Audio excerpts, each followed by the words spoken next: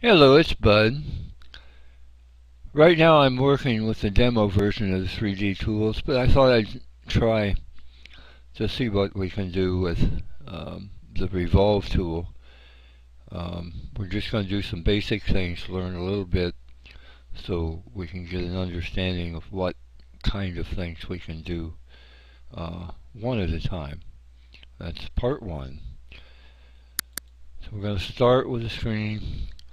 I'm going to make a circle because that's what the revolve is around as far as I understand it. And I'm going to make it 12 inches just to give me something to work with. And this is just a warning that I don't have the full version yet. I'm going to start with a spline because I like the curves. And I'm just making a rudimentary thing right now. Double click on the end and accept. What I'm going to see here is if I want to make a dish or I want to make a wheel, I can put whatever contour I want on it. And we'll come back to the revolve portion in a minute. What I want to do is I want to go to the pattern library. I'm going to get rosettes. I'm going to get this four-pointed one and bring it in here.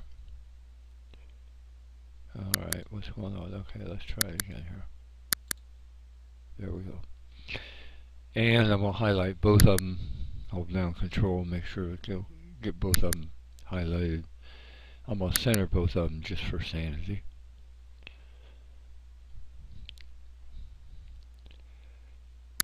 And now I'm going to just bring this thing out here. And if I change the perspective of this board, I see that the rosette is flat. But what I'm after is I'm after for some curlicues within the top surface of the rosette. So if I come up here to the merge on the rosette and make it additive, I see now that my points on the rosette are curved to meet the contour of what I did with the revolve. And I think I need to go back and just explain a little bit here on the revolve, just to make sure we have an understanding. The right hand white edge is actually the right hand edge of the circle. The left hand yellow edge is the center of the board. And then the contour is exactly the way I laid it out. If I want it a little more subtle or whatever, I can change it here. Just to do what I want. The blues help me change the contour a little bit. And let's see what that looks like. Click. Accepts it.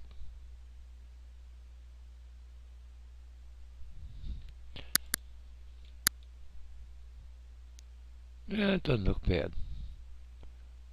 I can see the contour looks pretty good. So now let's just square it up so we know what we got going on. If I click on the rosette now, I could carve that just the way that looks. But if I click on the rosette and do an outline, I get 5 paths. I get the outer and I get 4 inners. I'm not worried. I don't want to deal with the 4 inners, so I'm going to hold down Control, click on the outer path, and now I just have those 4 inners that I can throw away. Now I can come back to my outer path and assign a cutout. I'm going to flip it so it's on the outside. I'm going to hide it and I'm going to accept it. And now I have my rosette with the variation in the top surface. And that is the 3D Revolve tool, part 1. I hope you enjoyed.